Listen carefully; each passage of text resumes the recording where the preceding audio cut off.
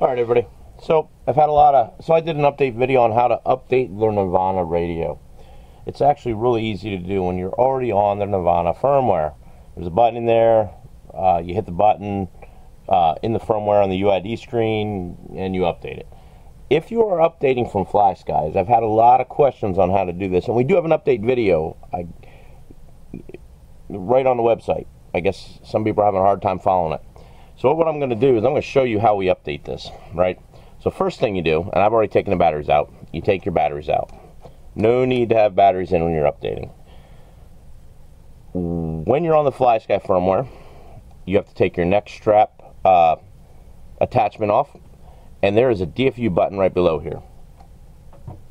Now, I'm going to use an Allen wrench. I don't know if you can hear that, but it's going in and out. So I'm going to push that in while I plug the USB in that's already connected to the computer. It's actually kind of a pain in the butt to do, but I'm used to doing it, so no problem, right? Of course, going that way. It's just like doing a flight controller.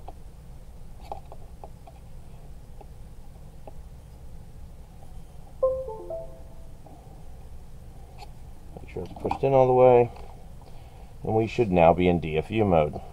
So I've already downloaded the updater. I'm assuming all you guys have as well. I'll have a link to the updater in the video description. That's OneDrive. I need this PC.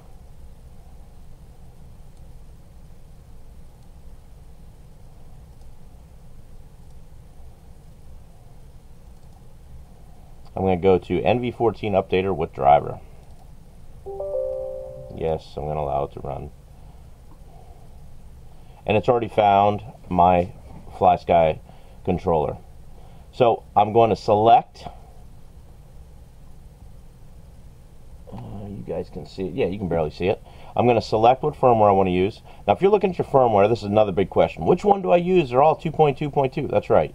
It says, this top one says testing 2019, as in year 2019, for April 22nd. And that's how we have them listed. They're by date. So I'm going to grab the newest one. That's what I've been flying on my other controller. I'm going to click on it. Now, nothing's happening. There's a hidden button here. I call it a hidden button because it doesn't pop when you run over it. But you're going to come up here to this big blue bar that says download firmware, and we're going to hit that. Now you can see it's doing stuff. Now we're going to do that again. Update TX. Now it's updating. And this does take a second. It is what it is.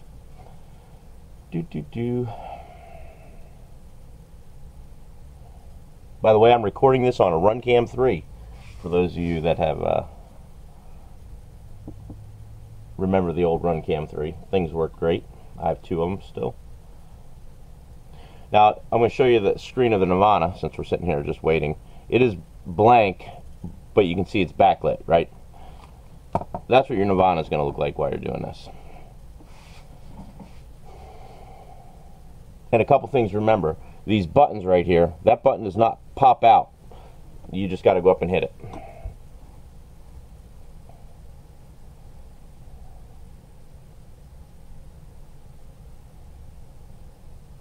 Just about done.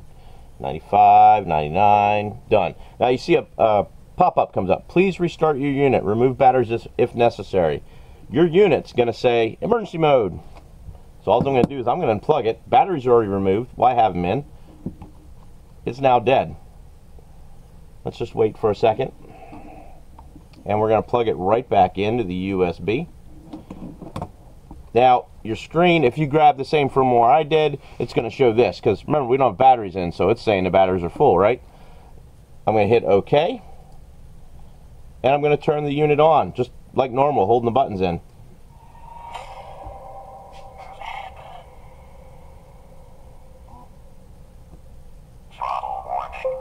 Now, a couple things you will have to do in the underground FPV firmware. We're going to go to the center icon. The first thing I want you to do is calibrate your sticks. Easy to do. Follow the on-screen directions. You're good to go. Scroll back over. That's your SD card contents. You don't have to worry about it. As you can see here, I've set my battery range to low of 3 and a high of 4.1, and my alarm is 3.5. If I'm using that with Crossfire, I'm going to set it 3.6. I'll set it 3.6 anyway. I'm going to turn sound on. Whoop. It's hard doing this through my cell phone. There we go. I'm going to turn sound on. And as you can see, we're good to go. Up here in the corner, if you guys are new to the Underground FPV firmware, model select, all that stuff, shows your everything. I don't actually use that one. So, anyway, that's it. Super easy. And no, I mean, if you have any issues, just hit me up. Hit me up on Facebook, Jonathan Krum. You can send me an email, Underground FPV, or what is it, support at undergroundfpv.com, and just put my name in there. I'll reply. We'll get you squared away. Give me a call.